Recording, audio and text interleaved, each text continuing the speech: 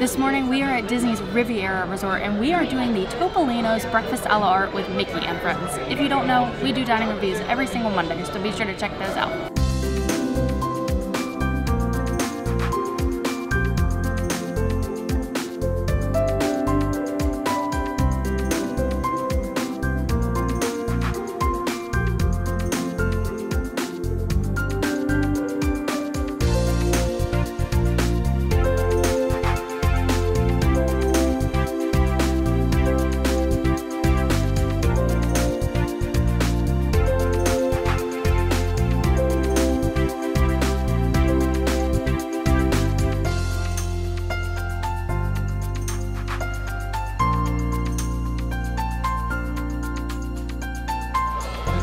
So this breakfast here at Topolino's is actually a character breakfast, if you couldn't tell by the name, with Mickey and Friends. And it is Mickey, Minnie, Donald, and Daisy. They come all around to your table. This is actually a table service breakfast, so there is no buffet. You actually order off of a menu, and you start out with the assorted pastries. This comes with seasonal Danish chocolate chip muffins, croissants, epi bread, honey butter, house-made jam, and chocolate hazelnut spread. They also serve their Riviera juice, which is kind of the same juice you can get everywhere on property now. It's the guava, passion fruit, and orange juice. They also have some specialty cocktails here for breakfast, so I got a floral Bellini. It also comes with floral ice cubes, which is, the whole Bellini itself is elderflower, citrus, and peach. That is actually really good. And I'm actually gonna try and eat the ice cubes after. But the one really nice thing about having like flavored ice cubes inside of drinks is that it doesn't make your drink too watery whenever the ice cubes do start to melt. Hi, Mickey. Hi. You like that? Yeah, I'm like a dancer, like Daisy. I tried very hard on this. Oh, okay. Oh, how cute. Good? Good. Oh, thanks, Mickey. Do you want a picture? That's all right. What? Can I get a picture of just you, Mickey? Sure. Since you're there. Perfect. And now just you, I guess, right? Oh. Perfect. Thank you. Thank you. So pulling from the little pastry basket that we have here, which, by the way, if you didn't notice I'm wearing a Disney Cruise Line little polo, this is very reminiscent of Animator's Palette, just the way that it's kind of set up with the Danish bowl, or the whatever, the bread basket bowl, whatever you want to call it. But, and these cute little butter spreader, jam spreader thingies, like little paintbrushes. I'm gonna go for this, I think it's an apple croissant tart thing. Not too bad. I think I would like a little bit more filling on the inside. It's a little lacking on the filling, but otherwise it's nice and sweet. It has a little bit of cinnamon, I think, in there, or maybe brown sugar. The pastry is still very light, and it's good. But I would definitely have a little bit more apple filling, or whatever type of filling they put in there, because it's not always apple. Sometimes it varies between what they have. So another thing that's in here is the epi bread. If you guys watched our dining review from dinner, this is the bread that they serve for the table. This is the bread that you get with the ricotta cheese. It's absolutely amazing, and really you can just eat this plain. You don't really need any of the jams or the honey butters with it at all. You like that? Oh, am I supposed to turn? Oh, yeah, that looks good. You're a writer? Yeah. Sorry, I forgot to give you that. There we go. Got it? Yep. Thanks, Minnie. Oh, I'm good, I got it. Have a hug.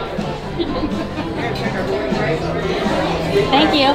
So for my entree here, I had the spiced sausage hash. This is a poached hen egg, English muffin, potatoes, pearl onions, churron sauce, and fine herbs.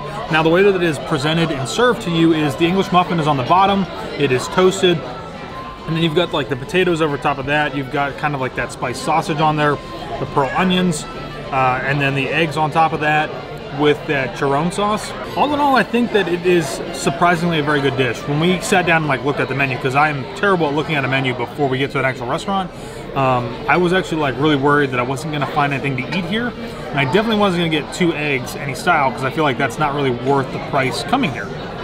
So this is actually surprisingly pretty good.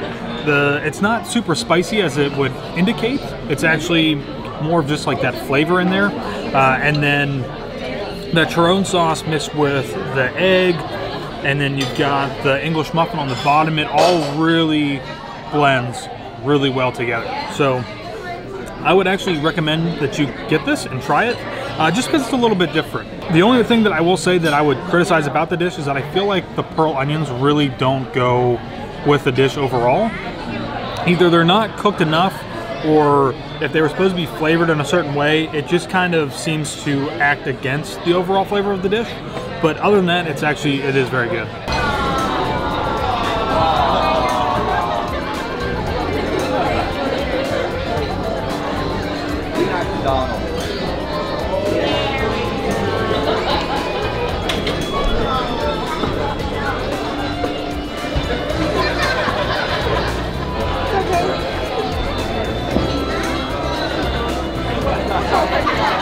For my breakfast this morning, I got the ham croissant.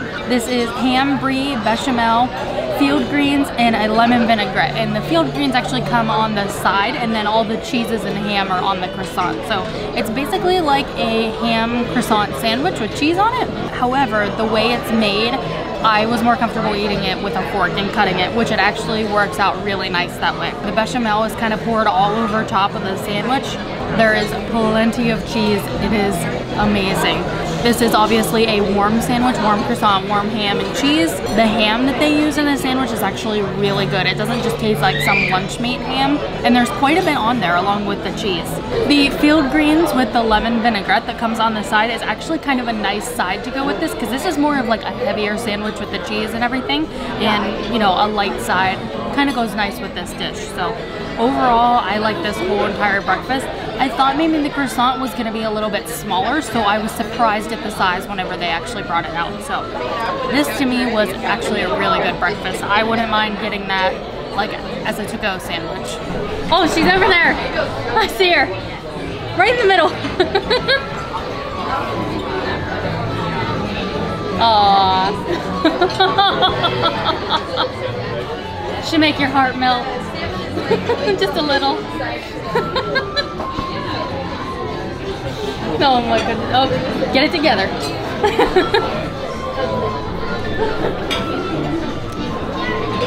Awesome. I gotta get a picture of you guys because you kind of match.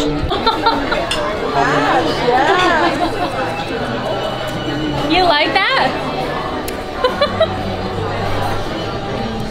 Yeah. I even did a bow. Oh, do I need to turn? Okay. We gotta see your turn now too. Perfect. Can we get a picture? Saw that one? Oh yeah. He's gotta get full body here.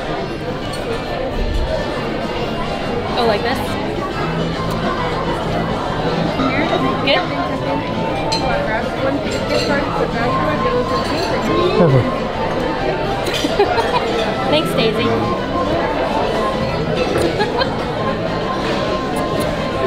Thank you. Got it.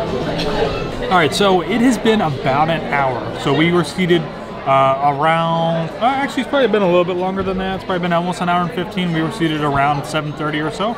Daisy has finally come through.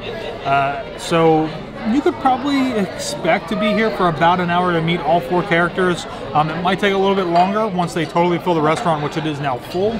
And because earlier this morning we were one of the first families, so they were kind of moving pretty quickly, and the food came out really quickly as well. So just something to keep in mind for like timing wise, if you're planning on coming here for breakfast and then going to the park, you know, be aware that you might be here between probably about an hour and a half, just depending on the flow and how things are going. Overall though, I think that they've done a pretty good job between both breakfast and dinner, because we've been here for both now. The characters did a really great job today as far as like being very interactive and mingling with guests, especially Daisy. She's just going to town with her like ballerina thing.